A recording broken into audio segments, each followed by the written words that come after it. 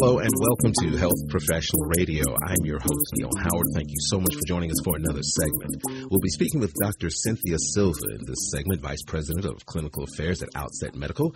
She's joining us to discuss a recent abstract that was presented at the National Kidney Foundation's Spring Clinical Meeting. It discusses Native Hawaiians, Pacific Islanders, and coronary artery disease and kidney disease. Welcome to Health Professional Radio, Dr. Cynthia Silva. Thank you for joining us this morning.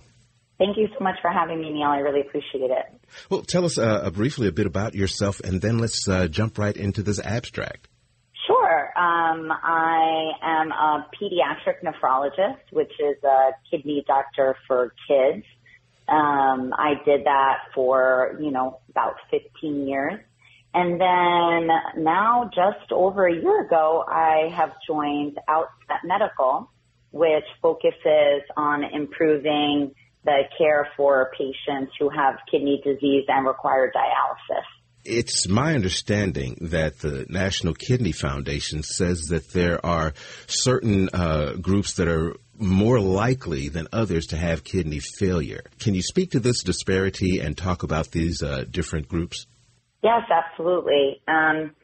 Yes, we have known for quite some time that Blacks or African Americans are, about 3 times as likely, and Hispanics, Latinos are about 1.5 times more likely to have kidney failure compared to white Americans. And, that has come to light more recently in the past few years with the pandemic kind of putting pressure on what we called, and you spoke of, health disparities. It's a very complicated situation, but a lot of what we are really learning is that access to healthcare and differences in how early you see a nephrologist really play an important role in that outcome being different for different groups of Americans. So, if you go on dialysis and we call that term crash on dialysis in the hospital, it's very hard to understand what your choices are, what you can do to improve your health, how you can advocate for yourself, how you can pull your family and your social support around you together to support you. What we know is that African Americans and Latinos, somewhat to a lesser degree, aren't seeing nephrologists before that happens. So it's almost as though, all that education and preparation beforehand, without that happening, that really impacts how well you do health-wise. Is that access or lack thereof based on lifestyle, availability? What do you think is the reason for that? I think a lot goes into it. I think I would bucket it into kind of 3 major groups. I think, to your point, availability. So, if you're in a lower SES, part of our society, so you have less disposable income, right? Your finances aren't, as easily, attained as others. So maybe you don't have good health coverage.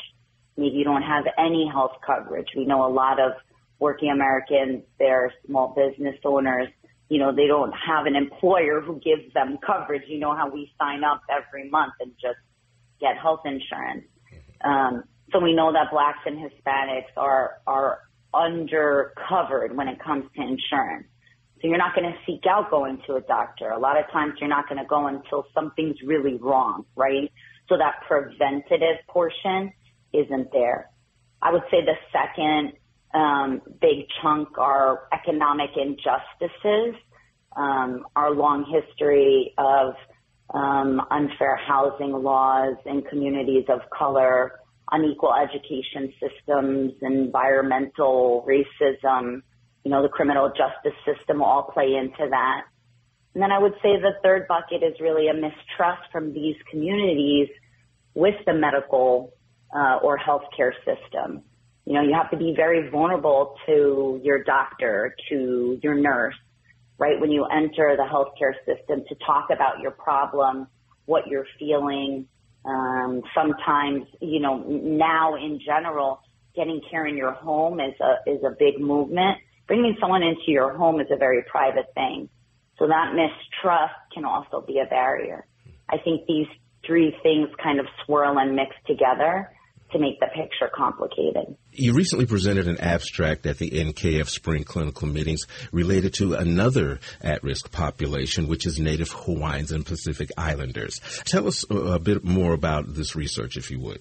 Yeah, thanks for allowing me to talk about that. Native Hawaiians and Pacific Islanders have some of the highest rates of, as you mentioned in the intro, we're going to talk about coronary artery disease, kidney disease, and diabetes. This group has some of the highest rates. Geographically and economically, they have lots of challenges. Infrastructure on the island isn't necessarily in the best repair. The ability for these groups to make income and afford their lifestyle on the island has been significantly impacted. And so, in our delivery of dialysis in the United States, a lot of people are going to an in-center dialysis facility and receiving their care. We know that home hemodialysis is a better way to be treated on dialysis, but you have to be able to have access to your home, space in your home. Your doctor has to talk to you about that. So lots of Pacific Islanders and Native Hawaiians can miss treatments when they try to travel to their in-center dialysis facilities. Can you tell us what you think about what can be done to combat these racial disparities above and beyond Tablo? Specifically focusing on education and meeting patients where they are, kind of grassroots implementation of partnering with communities, regaining trust, and educating on preventative measures. A lot of what Outset is doing now, working with the National Kidney Foundation to go into communities to see what the unique challenges are. As I mentioned before, how can you meet a nephrologist before the day you start dialysis? What are foods to improve your diabetes? If there's access issues to healthy foods, what can we do in those communities to change that? Increase community gardens as an example, or talking in, churches and mosques about our health where people feel safe to be vulnerable and open so that that education can go much further than maybe just a pamphlet and then, someone throws it away. They can really understand it and engage in conversations in their community where they feel safe. And so I wanted to look into how Outset Medical starting a home hemodialysis program on the island improved care for this population. What did you find? What were the final results? Yeah, so we found that a significant number of patients on the island transitioned from in-center dialysis to home hemodialysis. They were able to learn how to treat themselves quickly.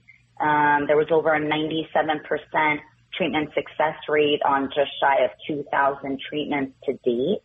And because of the water and energy efficiency of the machine called Tablo that provides dialysis in the home, the state of Hawaii actually approved a financial rebate to these patients treating in the home, which was really quite unique and novel. Doctor, can you give us a website where listeners can learn more? Oh, yes, absolutely.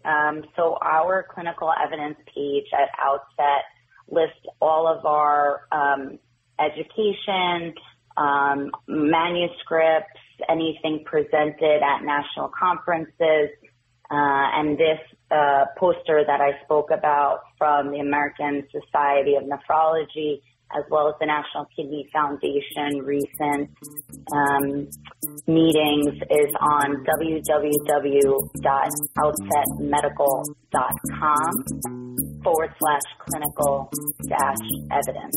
but the main landing page will direct you there as well. Dr. Silva, I appreciate your time. Thank you so much for joining us here on Health Professional Radio. Hopefully we'll speak again. Yes, please. Thank you so much, and have a great day. You as well. You've been listening to Health Professional Radio. I'm your host, Neil Howard, in conversation with Dr. Cynthia Silva. Audio copies of this program are available at hpr.fm and healthprofessionalradio.com.au. You can also subscribe to our YouTube channel at youtube.com/Health Professional Radio.